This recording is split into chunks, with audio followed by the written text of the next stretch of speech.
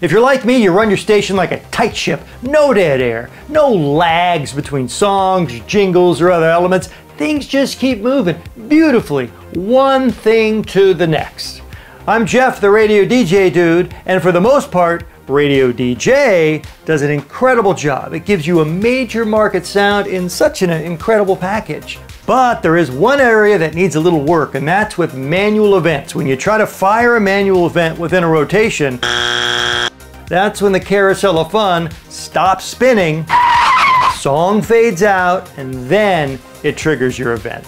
Well, I wasn't having it. I gotta keep things moving and grooving. Well, I found a cool way to tame those manual events. Let's go and check it out. We are on the air. We'll start this joyride in Audacity. This is a file I recorded of just counting to 5. We're going to use this to test the flaw that is baked into RadioDJ as it pertains to manual events. So over in RadioDJ, I'll show you how I'm going to use that voice track of me counting to 5. I've set the next start cue right on the number 3. So let's give this a play. 1, 2, 3, boom, 4, 5. Right after the number 3, that's when the next element should be fired. And if we're talking about a jingle or another song, RadioDJ performs flawlessly, and it does play the next element. But for some reason, not with manual events in a rotation. They don't fire at the next start cue, but only at the end cue. And a lot of times that just doesn't sound right. By then your song is completely faded, and it's a real loose sound, which we're looking to prevent. Come on, let's tighten up those radio abs. And I've read in the forums, I'm not the only nut job who's experiencing this. This is a real problem. And I created a rotation to show the problem. So that first item is the voice track of me counting to 5 with the next cue set to number 3. So when you look at this rotation, at that next cue, the event, a manual event, which just triggers a sweeper, should be fired, at least in theory. Later on in this rotation, I have the solution. But first, let's take a listen to the problem. So here we go. There's our countdown file. And after the number 3, it should hit the manual event. But does it? 1, 2, 3, 4, 5. 80s to the extreme. Triple X. 80s. So obviously it didn't. It waited all the way to the end of the file after number 5 to trigger the manual event. And it just didn't sound that good. Well, fret not, my Radio DJ lovers, a solution awaits. Spoiler, it's pretty anticlimactic. It's simply a silent file. It's a 1/10 of a second audio file, a dummy file, really, that will trigger manual events within a rotation. Super simple. Just create a 1/10 of a second silent audio file, import it, program it properly, make sure it's other file type, give it an appropriate name that makes sense to what you're trying to achieve. But the real alchemy happens in the Others tab in the track edit window, where you get to select what event you want to fire once this particular track, the silent audio file, starts playing. It's super cool and versatile. But back to our example with the countdown voiceover. For this, I've set the start event to Quick Sweeperoo, which you just heard. But instead of inserting a manual event in the rotation, I've dropped this file into the rotation, and once it hits the next start cue, which is right after the number 3, it will then fire off the Quick Sweeperoo event. And it should do this right on the next cue mark. And this is a very simple manual event that I created that basically triggers 2 production elements, a station slogan and a station ID. But enough jibber jabber. Let's hold my feet to the radio fire and see if this works.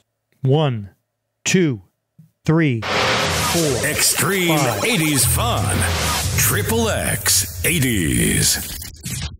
Aha! Right on the next cue, it behaves, it does what we tell it to, and it fires off that event. To avoid any confusion, which I think I may have created some, let's make some things clear. I was using that countdown file just to show the lag that exists within RadioDJ when trying to trigger a manual event from a rotation. And I used the start event functionality of that file to trigger that Quick Sweeperoo event you just heard. But how I typically use these silent files to trigger manual events in a rotation is I have a special category called rotation elements, and subcategories are based on the functionality.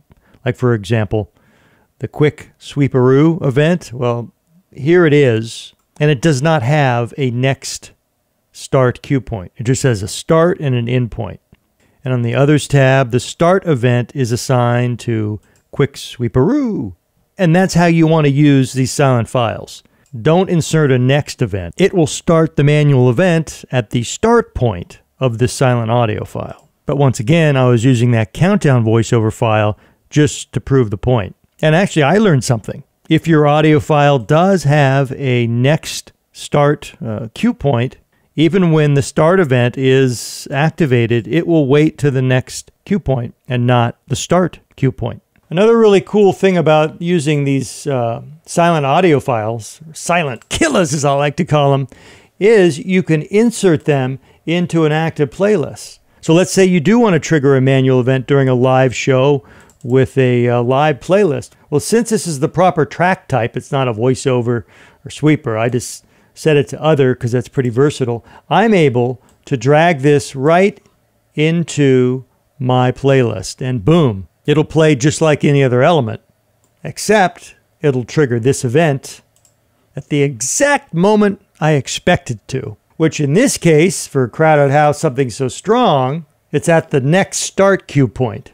So the song doesn't completely fade out and sound jinky as hell. So lag be gone. You've now wrestled control away from the radio bots, and your station sounds better.